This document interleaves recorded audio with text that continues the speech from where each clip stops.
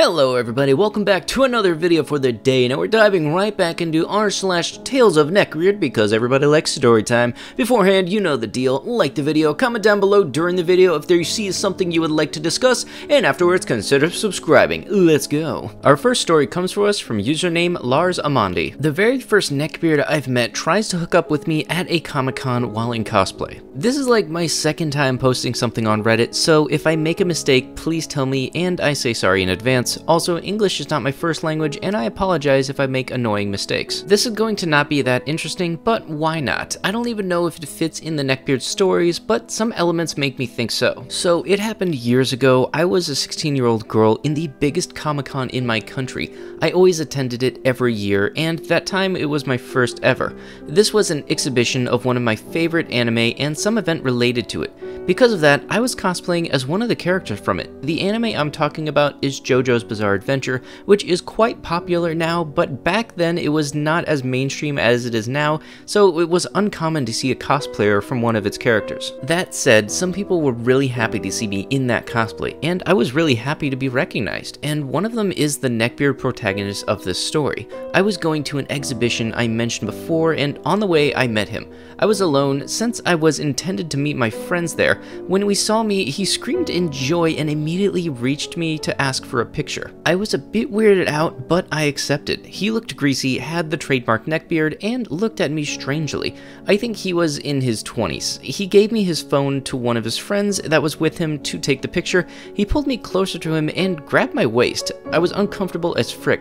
Sometimes it happens to me to be bothered like this or even harassed while in cosplay, but that was my very first time, and it was always disgusting and awful. Then he started talking to me, asking me what my name was, how I knew JoJo, and other stuff. Amazed that a beautiful girl like me watched anime and so on. He was really close to my face, and I was feeling really uncomfortable, as you can imagine, even scared because I was alone. Luckily, one of his friends, seeing how the situation was going, took him and went away with an excuse, looking at me with the most embarrassed face ever. By the way, he tried to ask me for my Facebook profile. I don't know why, but I was stupid enough to give him my real profile name. He didn't contact me, luckily. I just want to say that at cons like this, there are a lot of good people as well. The biggest part is kind and respectful, but sometimes it happens to be that you find a guy like this Neckbeard. During that con, I met a lot of wonderful people, and I'm still in contact with some of them.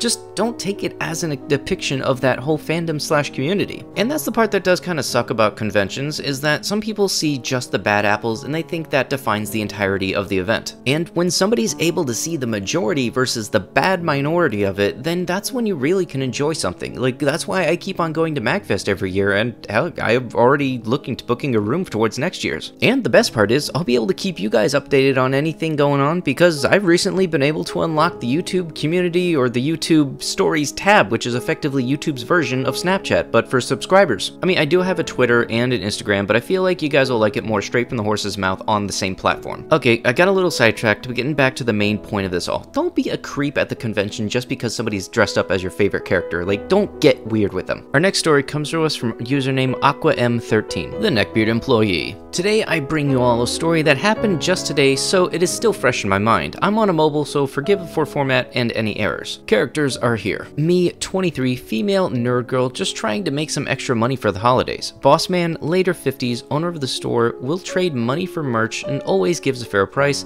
and NB is Neckbeard employee, can't take a hint. Let the story begin. So my town has an antiques mall, and about the mall is a shop that is every nerd's dream. It's all geeky stuff, and the owner gets most of his merchandise by customers trading them in for money. It's a way for people to make some money selling things without going through the hassle of trying to sell everything themselves.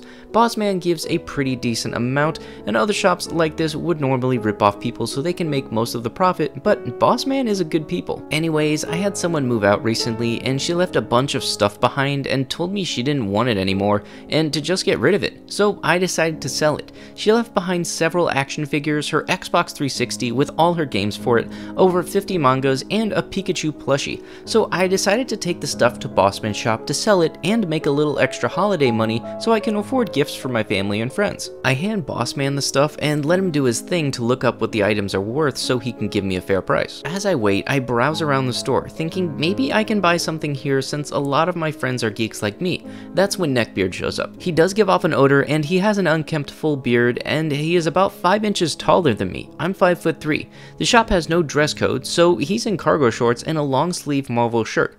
I can see just at the faint hints of pit stains with keys around his neck. Now, I'm dressed in plain black pants, an oversized Spider-Man sweater, and the bare minimum of makeup, foundation, and lip gloss, so I'm not at my most attractive. He asks if I need help with anything, and I tell him no, I'm just looking at the comic book statuses. Then he proceeds to keep talking about this one statue of Black Canary and all about her character. I cut him off telling him I know who she is and I've actually cosplayed as her. Stupid of me to say that last part, I know, but hindsight is 20/20. You're a cosplayer? Can I see some of your cosplays? His eyes just light up at that. Oh god, why couldn't I have just kept my mouth shut? I've never noticed Neckbeard at the store before, so I guess he's just hired help for the season. I politely tell him no and I'm just shopping. I slowly try to walk away, but he follows me and keeps talking. He keeps talking about other stuff in the store, but not in the way of trying to sell me it, but in the way of asking if I knew what it was. Meanwhile, I'm just looking at other things to make it look like I'm more interested in the merch than him. He-Man was such a good show. These figures are so cool. Do you like He-Man too, or was that before your time? Oh, you're looking at Power Rangers? Yeah, those are cool, so cool. I love Power Rangers. Do you like any anime? This goes on for a while, but I'm too polite to be a butthole to an employee of Bossman's because Bossman has always been kind to me, and I don't want to snap at maybe just an overeager employee. But oh no, it gets worse. Neckbeard then asked the big question that shatters any doubt of why he was talking to me. Do you have a boyfriend? Yes, I do. I hope he treats you right. Some guys don't appreciate how amazing it is to have a beautiful woman who's into these kind of things. We've been together for over a year. He appreciates me and treats me right. Good, because if he doesn't, you know where to find me. Thankfully, Bossman comes over and tells me the estimates for my items. I gladly take my money and turn to Neckbeard. Well, it was nice talking, but I'm gonna go now. Well, can I have your number? I don't give it out, sorry. I'm really not sorry. I then quickly say goodbye to Bossman and tell him I'll see him around and head the frick out of there. Now, the story should have ended there, but unfortunately it doesn't. A few hours later, I check my Facebook and I have a new friend request. It's him. He sends me a message saying, "Hi," and I ask how he found my Facebook. I never even gave him my name. His response is this. I ask Wonder Woman, another employee there who I am friends with because she used to work at the comic shop where I work at, who you are, and she told me your name. I hadn't seen Wonder Woman there when I was at the shop, so I don't know how the frick he knew to ask her my name, or how she knew he was talking about me.